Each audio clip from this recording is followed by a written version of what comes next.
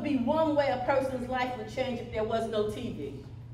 Well, what happened, I started out with faith-based activities. We come in from the Impact Church in Lake Wales, and we had services, and from that I was asked if there was any other, any skill that I could bring to the table to help with education at this facility.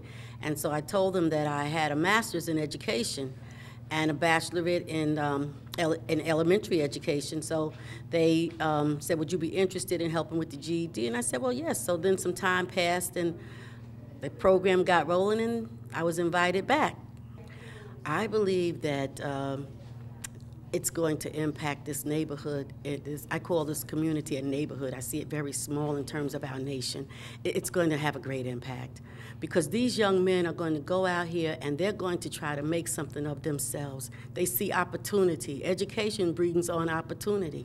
And so the more they study and the more they learn, the more opportunities will be presented to them. It's going to start their brains working in different ways. And because it's faith-based, because it generates from a place, you got volunteers that are coming here from faith-based organizations, and so they're getting rooted in a whole new way of life. My lack of education has a lot to do with my reason going to jail. Has a lot to do with my structure and the way where I come from and my life in society.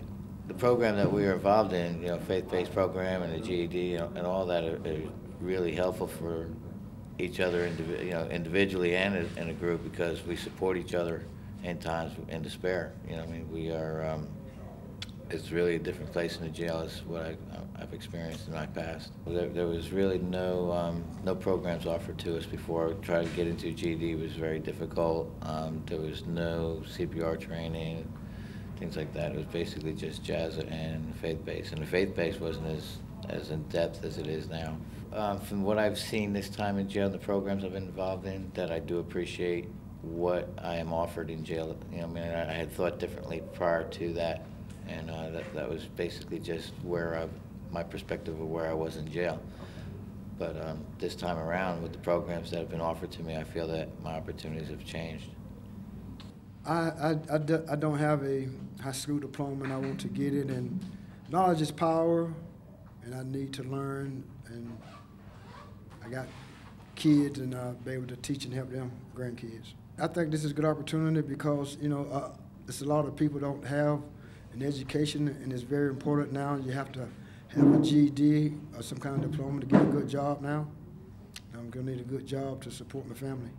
The GED, when you get that, it's not going to keep you out of jail, but it will help you stay out because you can get you a job and have things to do instead of just out of time to do things to put you in jail. And if you're by yourself with the baby, you can pick the baby up and still do your chest compressions, and you can call 911 until somebody arrives.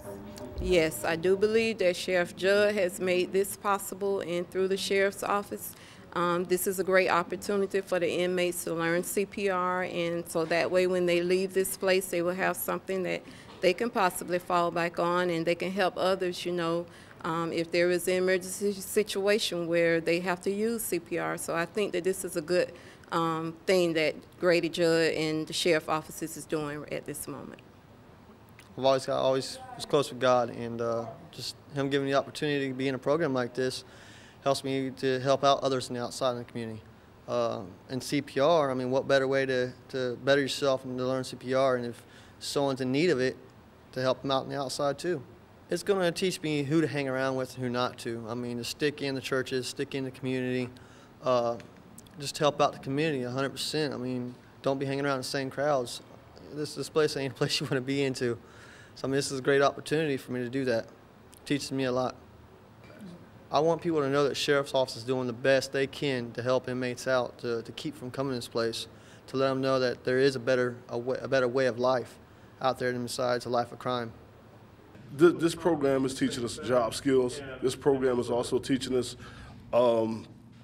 about different programs that's out there for people who have convicted felons and or different criminal backgrounds.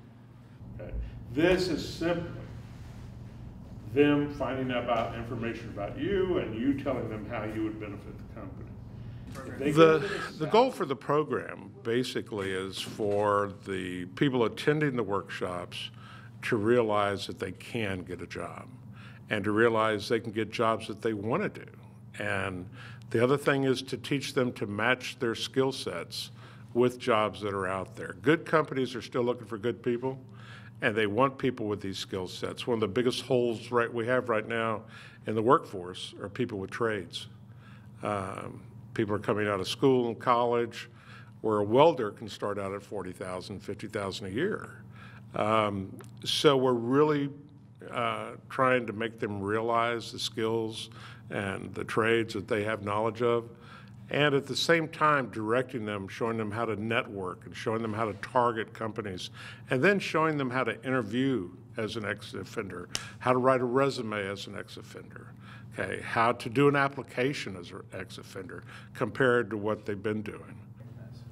I would hope that the public would know that the Sheriff's Office is doing its best to not just house these guys, but to teach them a better way, to nurture them along. I mean, with faith-based, with the GED program, with the CPR training, and there'll be other programs that we need more volunteers. We need people who are capable with skills to come on board, that are willing to share their skills with these guys that are eager to learn.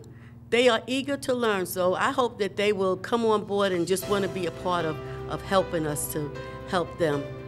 And to God be the glory.